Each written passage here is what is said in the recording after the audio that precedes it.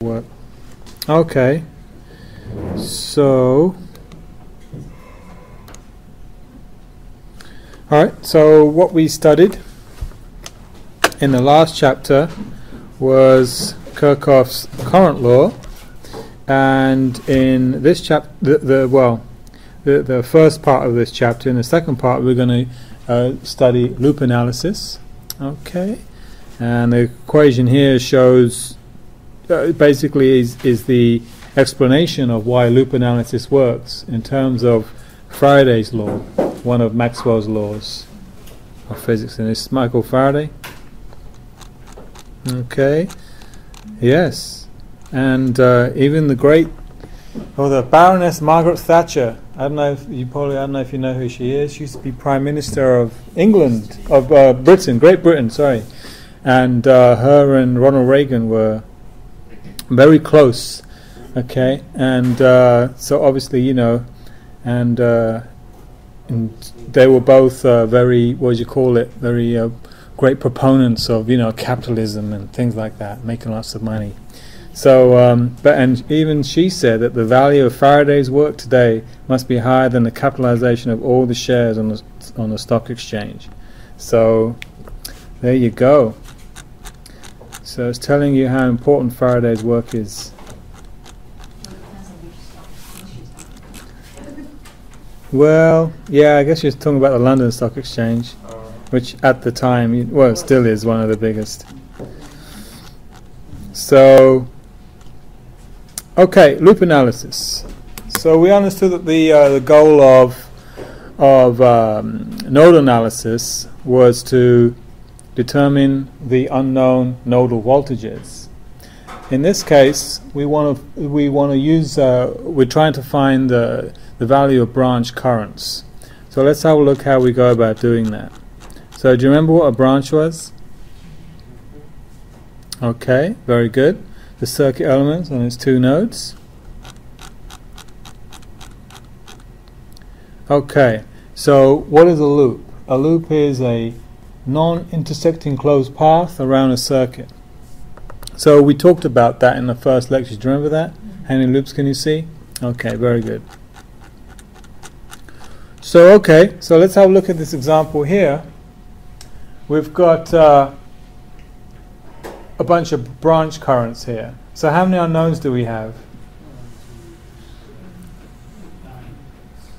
Okay, you got 9 unknowns. Do you really have 9 unknowns? You have less. Why? No, not quite. Because of what you just learned. I1 and I7 equal just different signs. Yeah, exactly. There's relationships between them. For instance, if you know I7 and I3, you can find I2. Yeah? So there aren't 9 unknowns. We can combine some of the others to find the remaining. So KCL reduces the number of unknowns, okay, to just 1, 2, 3, 4. If you know the currents in those 4 branches, you can find the current in any branch in the circuit. So okay. Not necessarily. Yeah. I know it looks like that, but not necessarily. Okay. So the way we can represent this is that we, through a figment of our imagination, okay, we can imagine the currents in this circuit to be a superposition of a minimum number of loop currents. Okay, if we know the amount of currents in those loops, we can find the current in any branch. Okay, so what I'm saying is, let's imagine that I1 is a current that goes around this way. Let's imagine I4 is a current that goes around this loop, and I6 goes around here, and I3 goes around here. Okay, so and when those two currents, just like water currents, pass through this resistor, they combine. Okay, I1 is going around this way, and I3 is going around this way, and so as they pass through here, I1 and I3 combine. Make sense? So yeah, so this is the idea of a loop analysis. We're thinking about it in a very abstract way. We're not saying the currents are actually flowing this way in these little eddies. It's a mathematical construct used to simplify the problem, and it's a very fast way of determining what's the minimum number of unknowns that we need, okay, to know to completely define the whole circuit. Okay, so we can see here, I'm trying to show you how the loop currents combine. Can you see this loop current flows through this cross section in an upward fashion?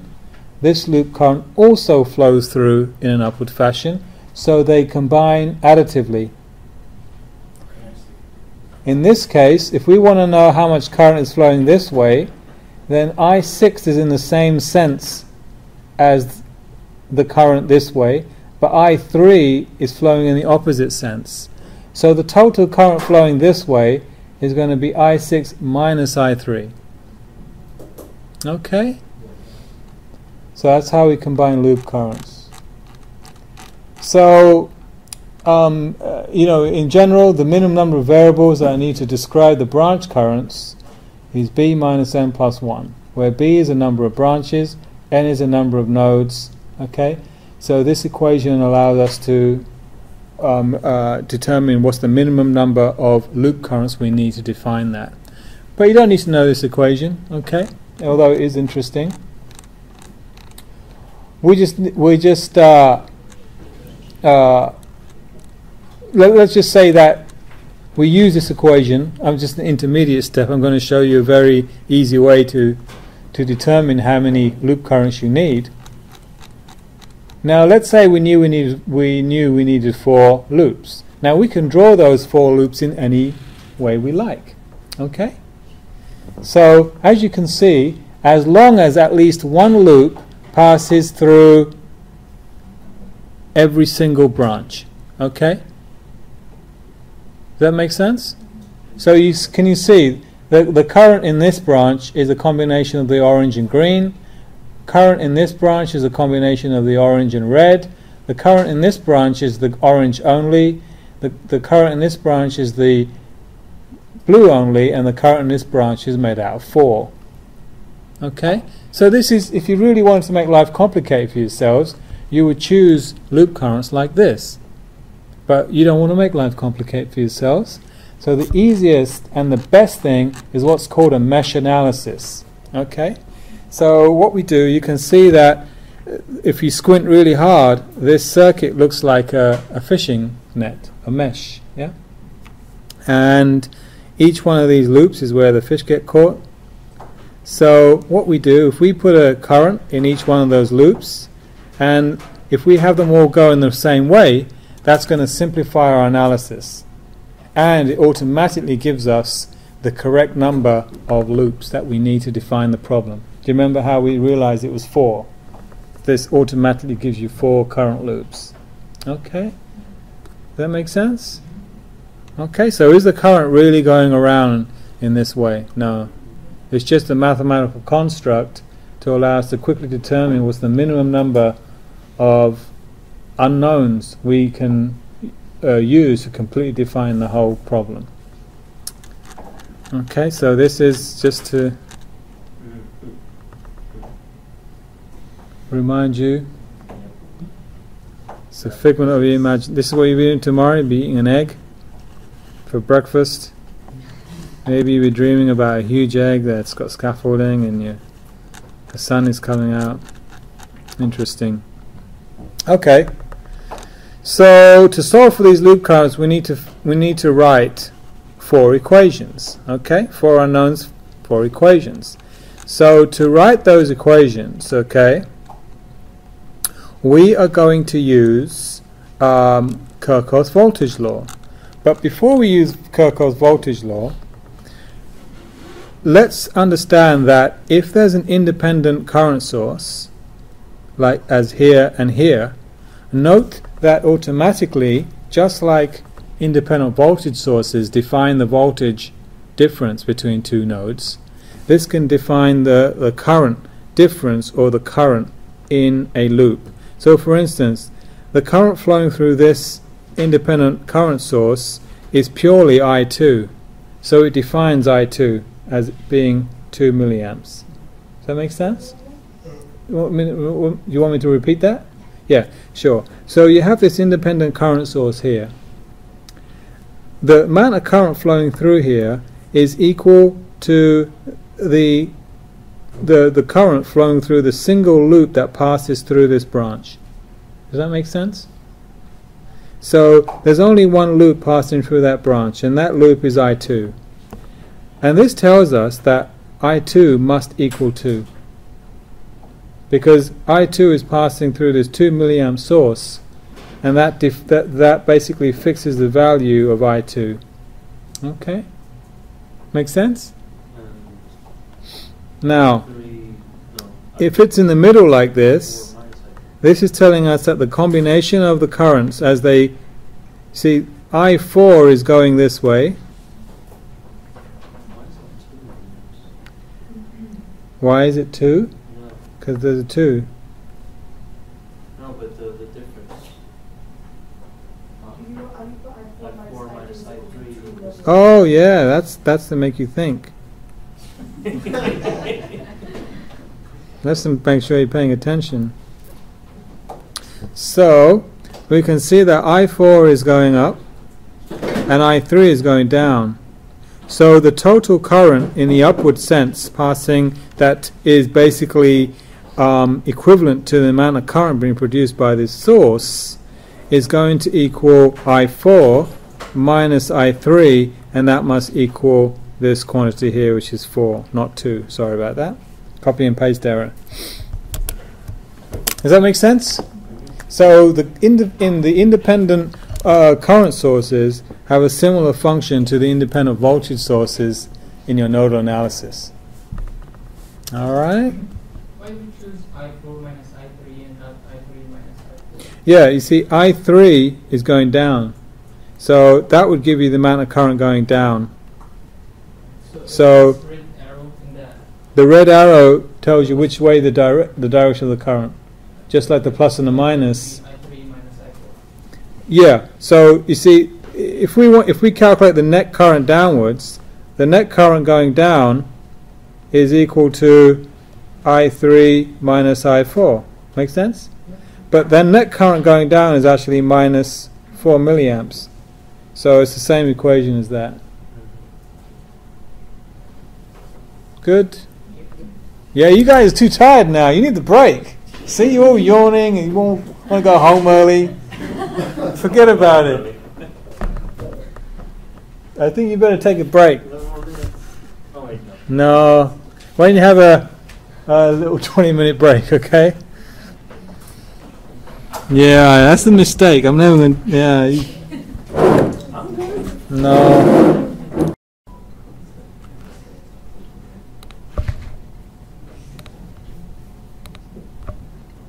Okay, so does everybody understand how this works? Yeah? Great. So, okay, so we can get equations from using these independent current sources. Okay, so that's one source of equations. The other source of equations is to apply Kirchhoff's voltage law. Now, for any closed path, if we walk around it, okay, and we sum up the voltage drops, we will get 0. Okay, so in this case, if we walk around this circuit, as we walk around from here to here, the voltage drop in this direction will equal the current in this direction passing through this resistor multiplied by the resistor. Okay, and that's what I1 times 1K. As we come down here, the voltage drop as we go from here to here is going to equal 1K multiplied by the net current flowing down. And what is the net current flowing downwards? Right, I1 minus I2, very good. Then we walk across here. And what's the net current going this way? I1 minus I3, very good. We're going to multiply that by 1K. This is supposed to be a 1K here as well. And then finally, is this a drop or an increase? as we walk from here to here. It's an increase, and that's why it's a negative quantity here. And that equals 0. Okay? So, and we can get equations in these in this way. What's up with the V4 and the positive and negative sign contrary to the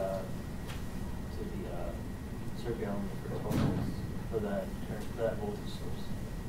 Yeah. See, what I'm saying is I'm adding the voltage drops V1 plus V2 plus V3 plus V4.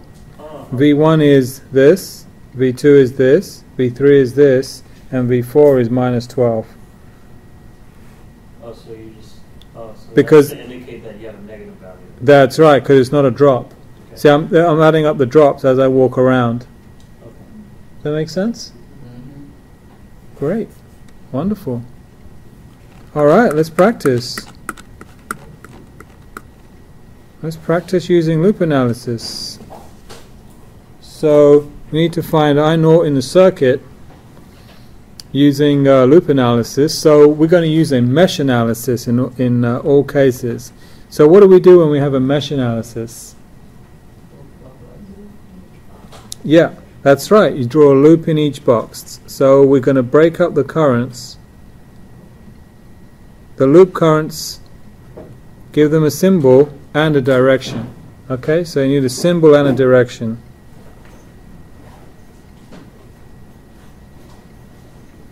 And it would just be easier, you don't have to, but it would be easier if you draw all the loops going the same way. And that will get you into a nice pattern you'll see when you write the equations. Okay, so number 1, we've defined the loop currents, okay, that we're going to solve for. And if we know these 3 values, we can find the current in any branch. So the first thing, are there any independent current sources? So there's no equations to be got easily. Okay, so what we're going to do now is we're going to apply KVL around I1. We are summing voltage drops. So let's start here. As we walk through in the direction of the current, okay, we're going to walk through the 3-volt source. Is that an increase or a drop? So that's minus 3, very good. As you walk through here, what's the voltage drop? 6I1. Yeah, 6I1, because the total current through this resistor is I1. Now note that if the current is in milliamps and the resistance is in kiloohms, when you multiply these two things together, you get volts. Okay? So that's how I'm eliminating the K values in my equations. Okay? Now, then I walk down here. What is the net voltage drop? Very good. And then we come back to here, and what does this equal? Absolutely, very good. Now we can do KVL around I2. Okay, so as we walk up here, what's the current going upwards now through the 12? Very good. So the current going upwards is going to be I2 minus I1, and that will give us the correct value for the voltage drop as we move from here to here. That makes sense? Do you see what happened there? Then we walk across here. So what's that contribution? Minus 6, very good. Now we walk down here. Very good.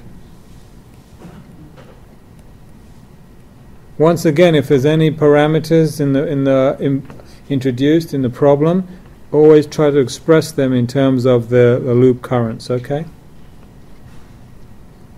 So now the final thing now is to do KVL around I3, and when we do that, let's start off over here.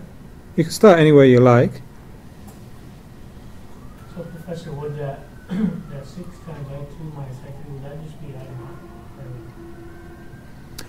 Well, I naught is actually, I naught, do you see how the sense of I naught is down? So I naught, yes, you're right. That will also be I2 minus I3. Yeah, that's correct. But it's better not to put 6I naught at the end, because now you've introduced another variable in your equations. So, you know, the easiest thing to do is, if they give you anything like this, I naught, etc., express it in terms of your unknowns, I1, I2, I3. And that simplifies things a lot easier. Simplifies things. So, as we walk around the third loop, as we go from here to here, what is the voltage drop in the 6 kilo ohm? Yeah. Very good. And then what's the voltage drop in the 12K?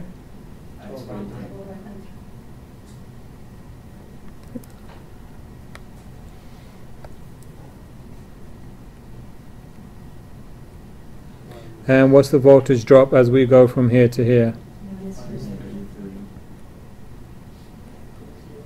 Great. There you go. 3 equations. That's it.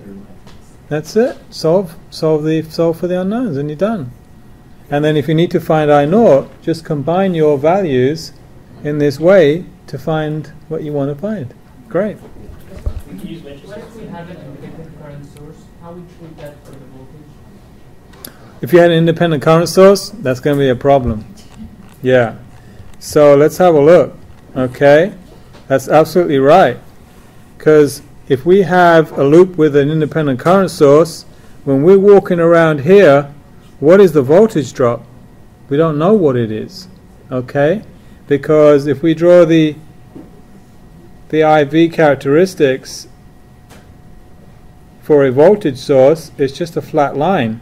So you don't know what the voltage is. It could be anywhere between plus or minus infinity. Okay?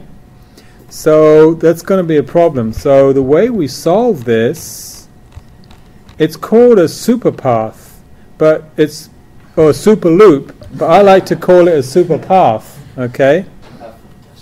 So what you do is you create a path, right, that avoids going through trying to find the voltage across independent current source. So can you see, by taking this path, this super path, we can avoid find the voltage drop across here. And let's go through this super path right now. So as we go across here, this is going to be I3 minus I1.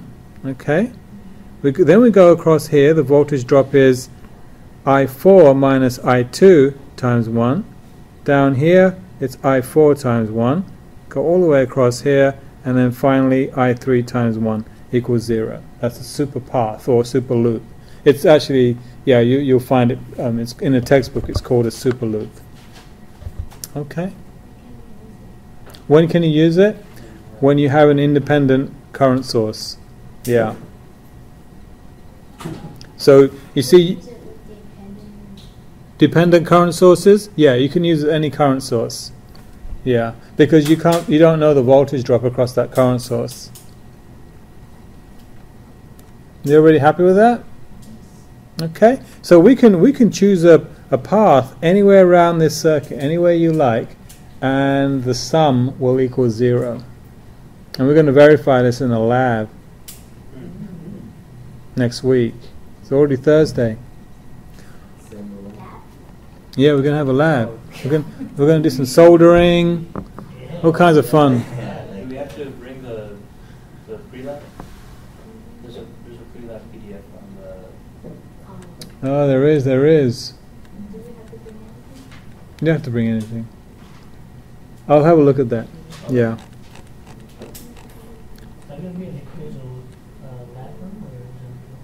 It's going to be in here. I'll just bring the equipment in. Yeah. No. You hate writing lab reports. All right. Go for it. Solve this problem.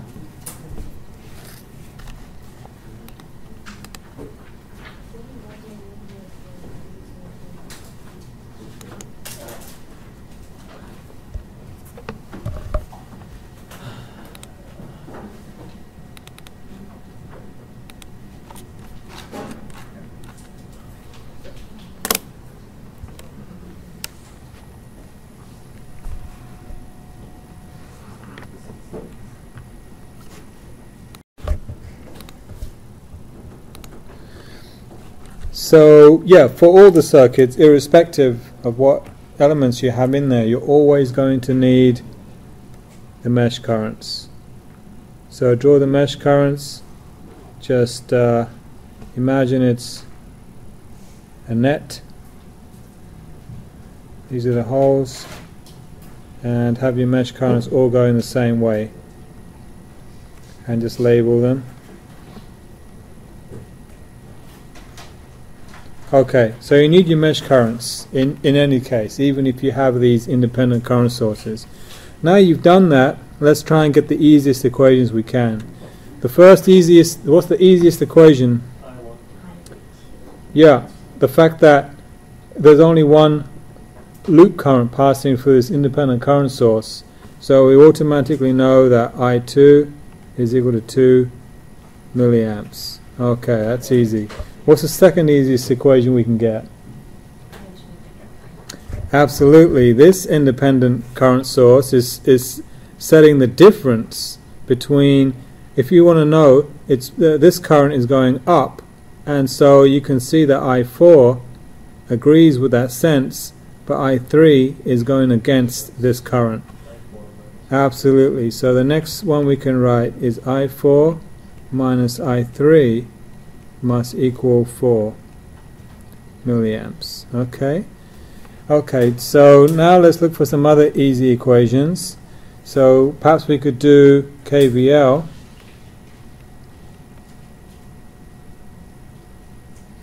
around I1. Okay, and as we do that, we are going to sum voltage drops. Okay, so how many terms will we have?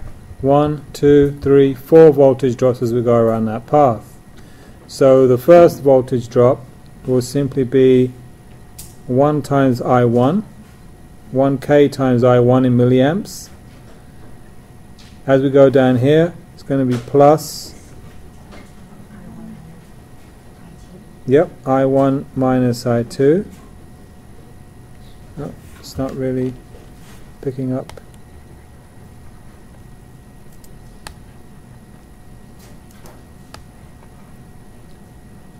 I1 plus I1 minus I2, and then we go across here, so we can see I1 is agrees with the current going this way, but I3 does not. So the net current going towards the left, that's it. And then finally, what's the voltage drop as we go through here? Yep, that's not a minus, the plus, because it's a drop. Yeah.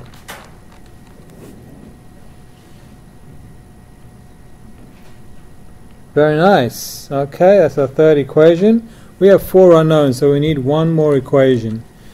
Now we can't do KVL around here because we don't know the voltage drop across here. We can't do KVL here, we can't do KVL here. So we have to choose a path over which we can apply KVL. And there's, how many choices do we have? 2 choices? Yeah, one choice is to walk around here. You see how the voltage drops over that path can be calculated quite easily. And then another choice is to walk around here. So it doesn't matter which one you pick. It's easier, less terms. Yeah, the smaller one has less terms, that's true. So if we now do the KVL,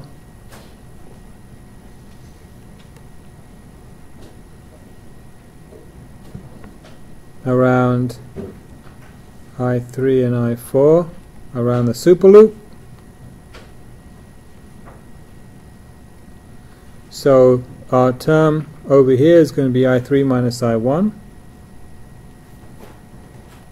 I'm leaving out the fact that we are multiplying by 1K, so there's a coefficient there, and then we walk around here and we see plus I4 minus I2, very good, because I2 is at the top there. And then I'm not bothering to put the fact that there's a 1 here for the 1K if that wasn't a 1K, we'd have to multiply it by the resistance, and then plus I4, and that coming down here, and then up here plus I3 is equal to 0. That gives us our fourth equation, and we can solve those to get the unknowns. That was pretty good. Okay.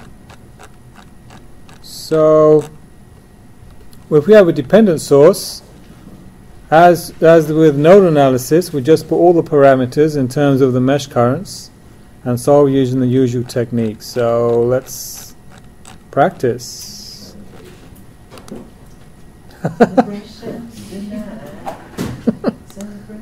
It's going to be karaoke.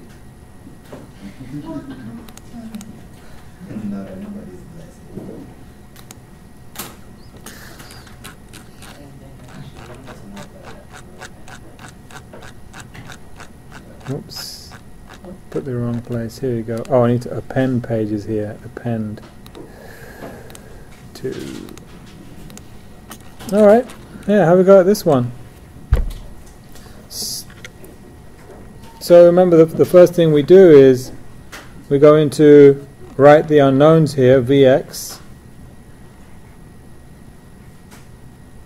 Well, in any case, what we've got to do, it doesn't matter what's in the circuit, we have to... No, we're not labeling nodes. Yeah, this is a mesh analysis. So we've got to define our mesh currents. Okay, got to do that in every case.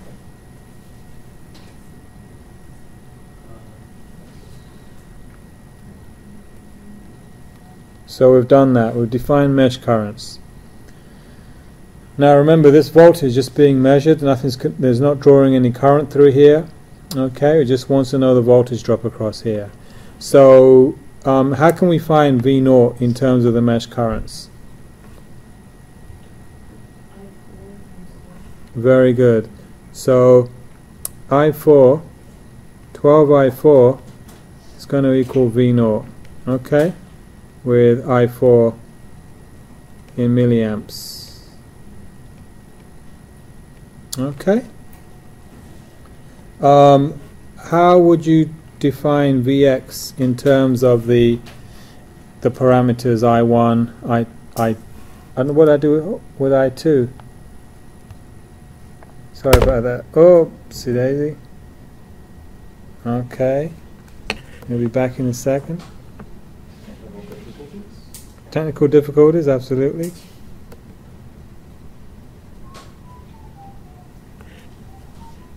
One more. Yep, here we go. So I1